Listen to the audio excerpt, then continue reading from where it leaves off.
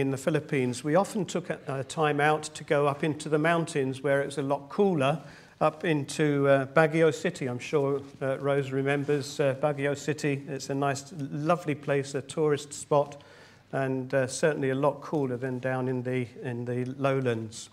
And travelling by bus up that switchback mountain, all of the roads going backwards and forwards because of the climbing up, it was just fascinating to see terraces of rice carved out of the hillside.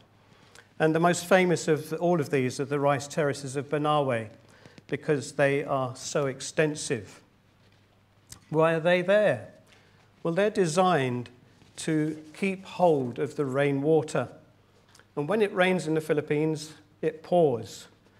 And again, in the old days, the rain would have run down the mountainsides and settled in the valleys. The water then would totally change the ground in the valleys. Everything would grow, but on the hillsides, it would be barren still. It would be dry. And the reason is that the mountains received no benefit for the rain, even though it poured long and hard. And so these terraces were built in order to stop the water running down the hills. And therefore, now that there was water there to be used, they held that water and it became a really nice rice planting area. And in James chapter 1, he's given us really three ways in which we can see if our faith is genuine. And we've already seen the first two through our response to trials and our response to temptation. And the third way is our response to the Word of God. And when we read or hear the Word of God, it's as if the Word of God is sending that life-giving rain down upon us. And the prophet Isaiah uses a very similar image, doesn't he, when he says, "For as the rain and the snow come down from heaven, and do not return there, but water the earth, making it bring forth and sprout, so shall my word be that goes out from my mouth." So how do we respond to this rain from heaven, this word of God? Does it just run off us, or do we keep hold of it and let it produce fruit in our lives, that fruit of the Spirit that we've been thinking a lot about? And the word of God is vital to our spiritual life and to growth. Firstly then, just put up the PowerPoint, please.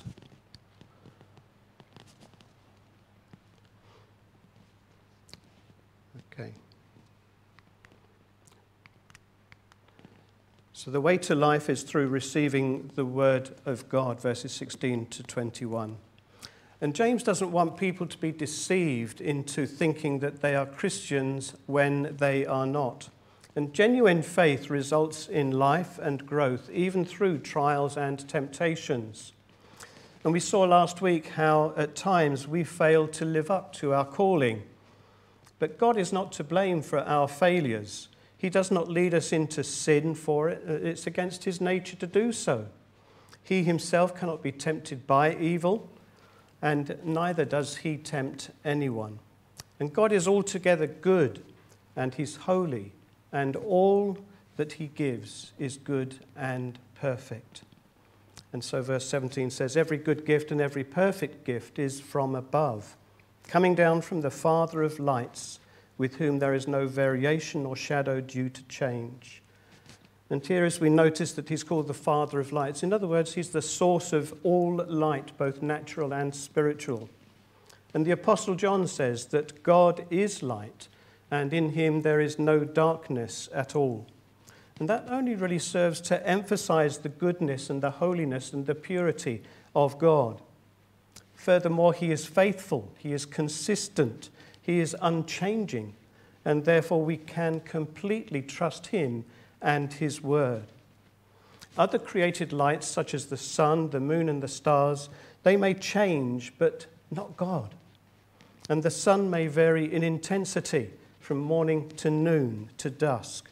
The turning of the earth and the sun produces shifting shadows as the day is now lengthened and now shortened. Eclipses of the sun and moon, they cast shadows on vast parts of the earth. But in contrast, God changes not. And this is the God who gives and gives and goes on giving. A God who is good, who is holy, pure, faithful, consistent, and unchanging.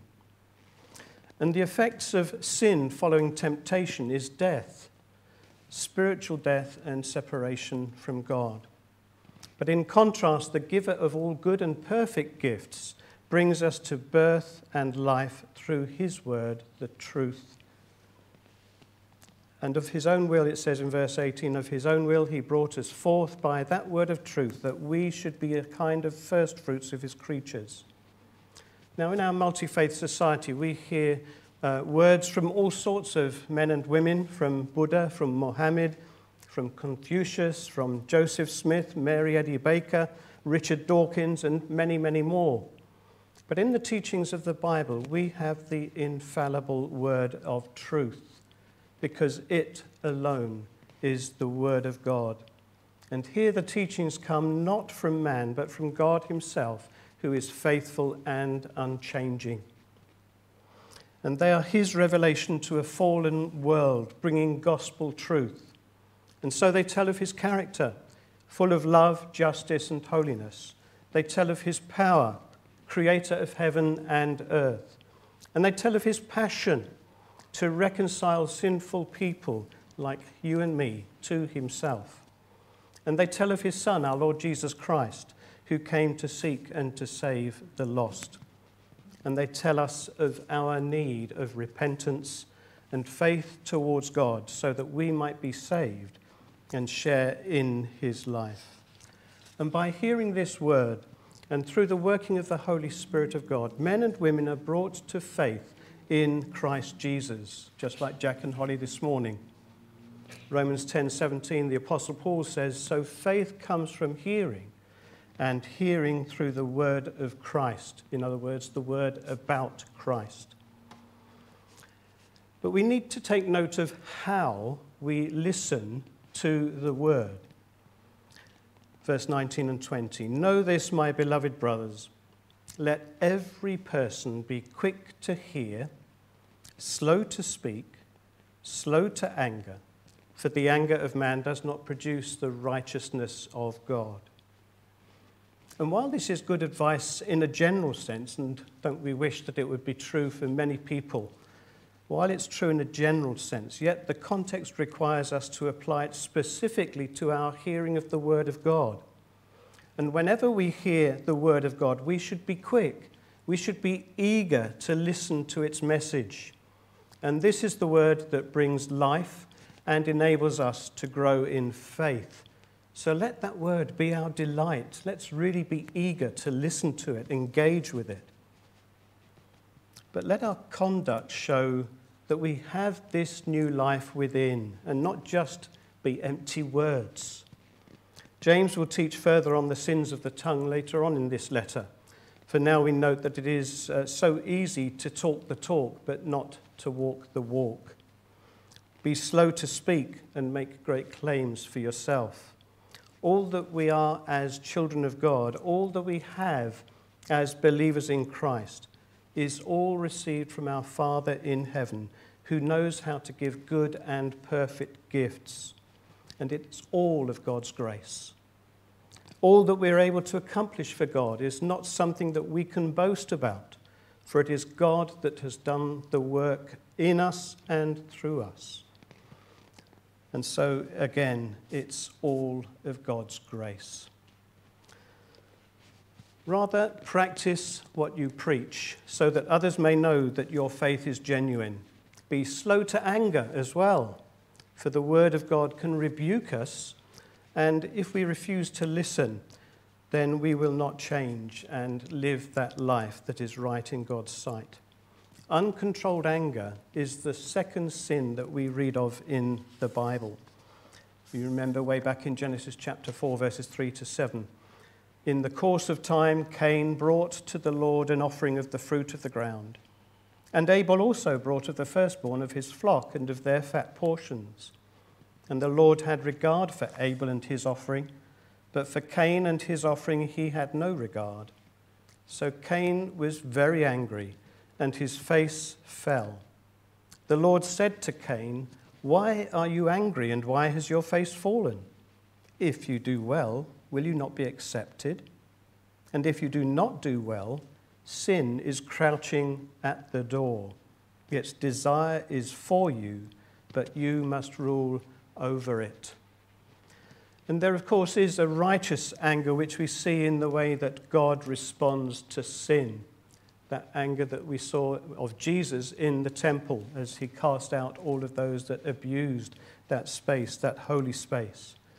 But often anger rises in us and we're mastered by it rather than becoming masters of it. And if we're slow to anger and let the word of truth guide us, then unrighteous anger will be mastered and righteous anger will be exercised in accordance with God's will. So having heard the word of God, it must also be received. And Jesus told the parable, didn't he, of the man who went out to sow in his field. It's such a familiar parable to us. And that seed fell in different places on the path, on rocky ground, amongst the thorns and the thistles, as well as on that good soil. And the seed brought no fruit except on that good soil. And Jesus likened it to the planting of the word of God in our lives. The good soil is like that person who receives the truth of the word and holds onto it with joy. And the result is the same as that of rain on the rice terraces. It produces a spiritual harvest, just as God intended it. The first fruits of the harvest are those which are especially set apart for God. And so too, every believer has been set apart to live for Christ and reflect God's character. Can you say then, without a doubt, that you have been born again by the Spirit of God? That's what we were thinking about this morning. Have you been born again by the Spirit of God through this very word of truth? And if Christ lives in you, then you will know that inner witness of the Holy Spirit, the one that tells us that we are truly children of God. And any newborn child should grow and give evidence of the life that is within, a life of blessing. And so verse 21 says, "Therefore put away all filthiness and rampant wickedness, and receive with meekness the implanted word, which is able to save your souls." Now, as we saw last week, James is writing to those who have already turned their backs on the past with all of the wrongs that they have committed, who have turned in faith to the Lord Jesus Christ and received the word of truth, the gospel, as God's call to come and follow him. They have received salvation, the new birth, and the beginning of a new life has begun with Christ. But for James, genuine salvation must result in a changed life. Faith without works is dead, and he's going to say that later on in this letter. And he develops that theme. But he's not saying put your life in order and you will be saved. He is saying that once we have been saved or spiritually born again by the word of truth, that implanted word will bring a new vitality in our struggle against temptation and sin. And having been saved from the penalty of sin through faith in the message of Christ, we are to be daily saved from the power of sin as the Holy Spirit empowers us to live according to the Word of God. And in the same way that we put off our clothes, perhaps in the evening, to put on another set of clothes, we are to put off all filthiness. And in our spiritually unborn state, we view sin very differently.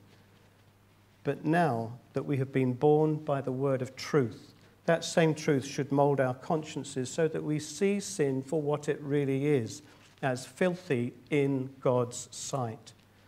No longer can we say, well, everyone does it, or it's generally accepted by people, so it must be okay. The word of God is now our pattern, and the Spirit of God our enabler to put off the sin that so easily entangles us. And in his work of sanctifying us and of purifying us, the Holy Spirit graciously deals with the baggage that we bring with us from our past way of life, little by little. That's his ministry of sanctification, isn't it? That phrase, rampant wickedness, probably means the last traces of wickedness. It's like the word used when the disciples picked up every last crumb that was left over after the feeding of the 4,000 in Mark chapter 8 and verse 8. And in the Spirit's strength, we are therefore to remove all of those last crumbs of sin in our lives. And such an attitude towards sin reflects our attitude to the Word of God. We are to receive this Word implanted in our hearts humbly. And when we come to the Word of God, we are to come in a submissive way, ready to bring every area of our life under its sway, under its transforming power. And so as we are saved from the power of sin and sanctified by the Spirit, we will finally be saved from the presence of sin when we are taken up to glory with Christ. Well, I think some of us may say hallelujah to that. So then, secondly, if I get this right. Yeah, gone too far, have I? There we go. The way to blessing is through keeping the word of God, verses 22 to 27. Now, this week, Boris Johnson has urged countries in the United Nations to commit to major changes on climate change, hasn't he? And they've heard this plea, but will they fulfill their pledges? That's the big question. And that's the Christian that faces a Christian in similar situations when James asks us the same sort of question. Verse 22, he says, "Do not merely listen to the word and so deceive yourselves. Do what it says." And mere listening to the word of truth, the word of God, it's no evidence of life within. Can it possibly be that we come Sunday by Sunday to hear the word of God, but it is nothing more than rain rushing down the hillside, bringing no benefit to the hearer? Well, sadly, it can be. Indeed, the word of God tells us that it will be so in some people's lives. And wherever the word of God is preached, there will be many who hear it, but who don't keep it. And in this, they deceive themselves. Or rather, as the word implies, they excuse themselves. It's all too easy to make excuses for sidestepping our obligations to keep the word of God. Perhaps we're happy to see its application to somebody else in the congregation. Yes, that's really good for her or for him. And yet make excuses when it hits home to me. And sometimes we may excuse ourselves by claiming that this part of Scripture is outdated. It's all right for a primitive people, but aren't we civilized now? And we've moved on since then. Well, in some cases this may be true, but we need to be careful not to use this to excuse ourselves from obedience to God's clear commands. Or maybe we claim that the circumstances are different. The circumstances are different. Nowadays, some things that used to be unacceptable have become commonplace. So again, we think of all that's going on in our world at the moment. The attitude towards abortion, towards euthanasia, living with a partner, same-sex relationships, all of these things have now become generally acceptable. Or maybe we claim that this scripture is only for really bad people and not for decent little me. But excuses will not get us off the hook, for the word of God is like a mirror, verses 23 to 24. Anyone who listens to the word but does not do what it says is like a man who looks at his face in a mirror and after looking at himself goes away and immediately forgets what he looks like. Well, actually, the word of God is more than a mirror. A mirror shows us what we are now, and so too does the word of God. But the word of God also shows us the Saviour and what we are to become. And when we look in a mirror and we see that our hair is a mess, then the very fact that we have looked into the mirror leaves us without an excuse if we don't brush it. Interestingly, the literal translation of this part of verse 23 is a man who looks at the face of his birth. When we are born, we have a baby face, but we don't want to keep it for long. A 25-year-old would be very upset to be called baby face. We expect growth, don't we? And when we're given spiritual birth through the word of truth, there is nothing wrong with being a baby-faced Christian at that point. But we expect to grow and show evidence of new life within. And that's why the scriptures points us towards the mature pattern that Jesus himself has left us. We're to become like him. We will become mature like him as we receive this teaching, not merely from our parents, but the teaching of the Word of God, and we keep it or act on what it says. So verse 25, but the man who looks intently into the perfect law that gives freedom and continues to do this, not forgetting what he has heard, but doing it, he will be blessed in what he does. And here is a man who means business with God. He is somebody who is not going to forget what he has heard or make excuses for himself. He looks intently into that law, that perfect law of liberty. And that intense looking is the same as that of John the disciple on arriving at the empty tomb of Jesus. He didn't just give a casual look, but rather a searching look, an investigative look into the tomb, and looking at every detail. Yes, the grave clothes were still there. The whole thing was as if the body had just lifted out of it without actually moving it from the place that it was left when he was there. The head cap slightly apart from the rest as expected, but the body was gone. And so a casual glance might have led to the conclusion that somebody had stolen the body. But a searching look convinced John that the Lord had indeed risen from the dead, and he believed. And so too our listening to the word of God must be earnest and yield an active response from us. Notice too that James now calls the life-giving word of truth the perfect law.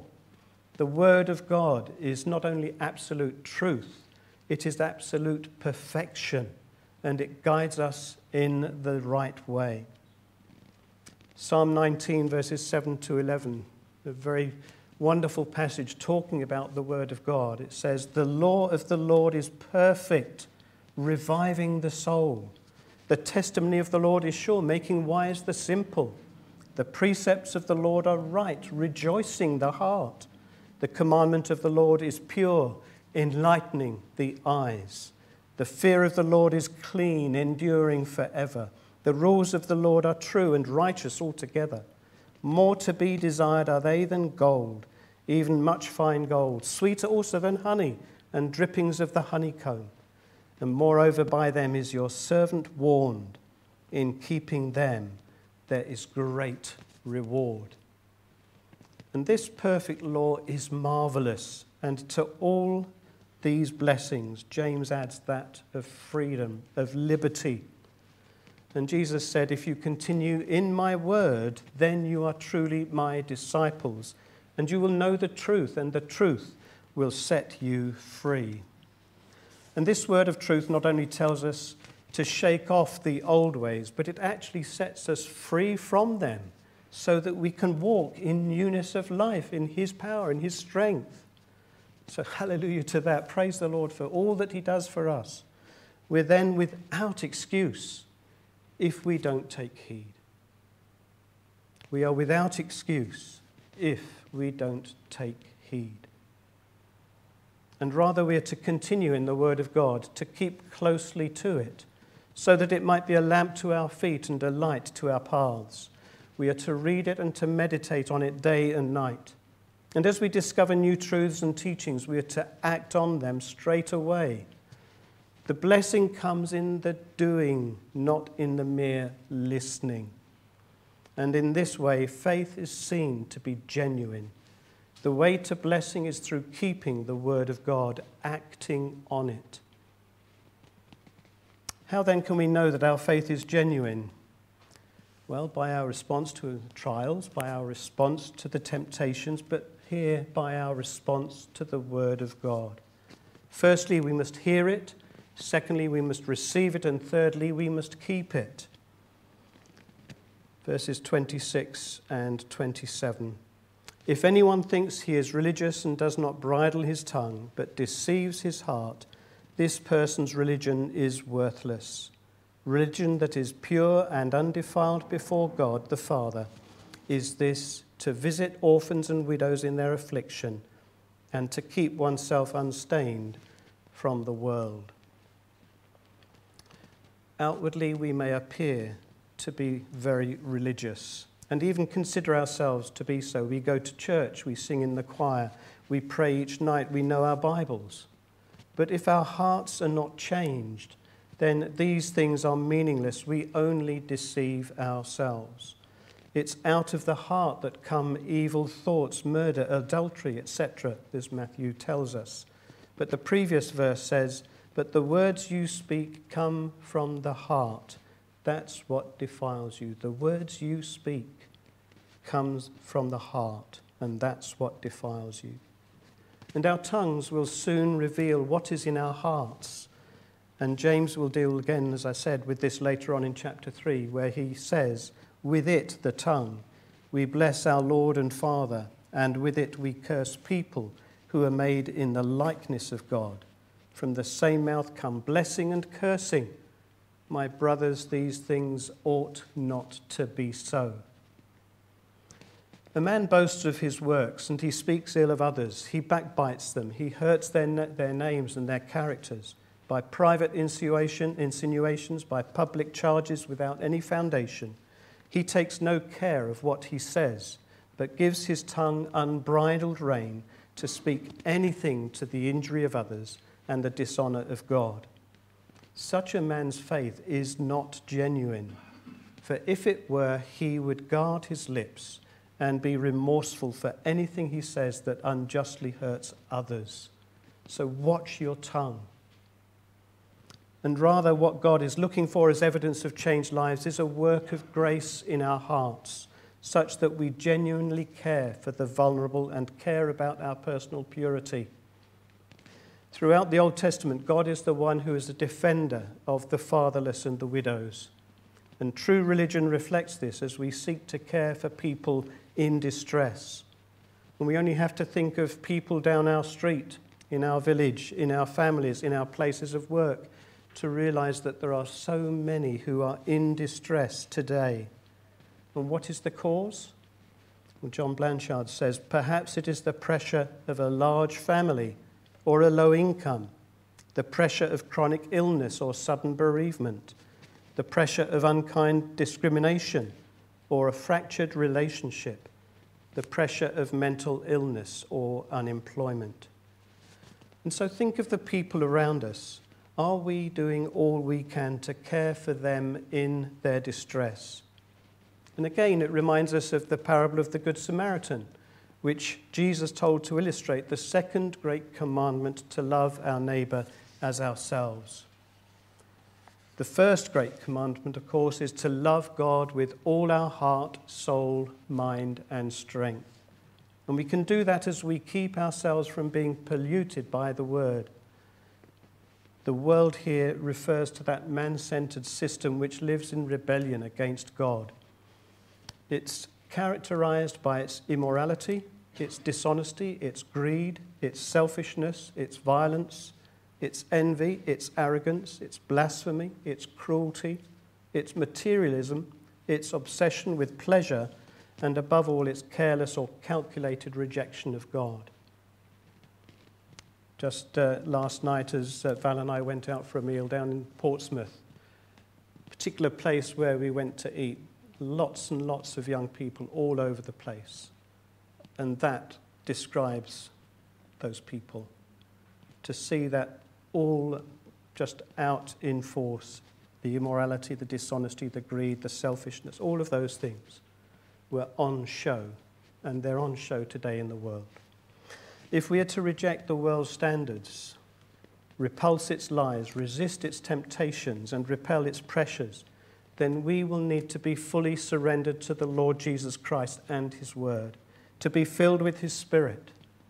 And as we rely upon him and prayerfully seek his enabling, we will reflect that religion that God our Father accepts as pure and faultless. And we will embody that righteous life that God desires. And such a life has been transformed from the heart outwards. Such a life shows that our faith is genuine and God is at work in us, making us more like him. During a mid-year day of prayer, I was struck by the following quote: "Our gospel responsibility demands purity in the hidden life, integrity in the public life, and clarity in presenting God's word." How do we respond to the word of God?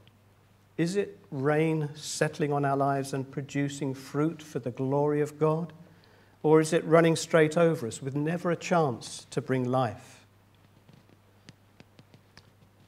Congregations never honor God more than when they reverently listen to his word, intending not just to hear, but to obey in response to what he has done, is doing, and will do for them.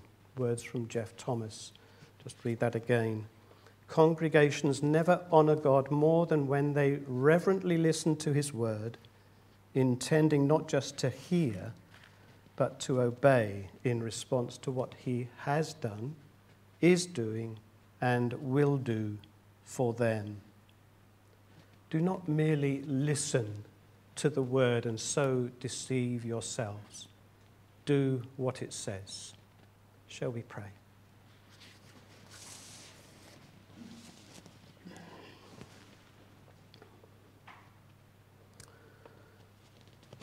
Heavenly Father, as I come to these words, I find them such a challenge to my own life. And Lord, humbly confess that need of your indwelling, that need of your empowering, that need of the Holy Spirit to work in me that which I cannot do of myself. And Lord, I think probably we would all agree that that's our own story. These things are hard to talk about, hard to think about. And yet we do pray that you'll continue to confirm in us that work of your Holy Spirit. Lord, that you will change us, transform us, renew us. Praying that you will help us, Lord, to surrender to you, that we may day by day be walking close to you, that we'll be living out the life of the Spirit as we seek to keep that word that you have given to us. Lord, transform us, we pray. Transform us as a church, Lord, that we might more and more give glory to you. And we pray that as we give glory to you, that others may see, that Jesus may be exalted and glorified, he may be lifted up. And Lord, that he will become everything. And that, again, Lord, is why we should be so intense, why we should be so focused on Jesus. We do pray that we may, in this coming week, be those who meditate upon your word. And Lord, as we meditate, may we not just be hearers only, but doers also, fulfilling your perfect plan in the power of your Holy Spirit. For Jesus' sake, amen.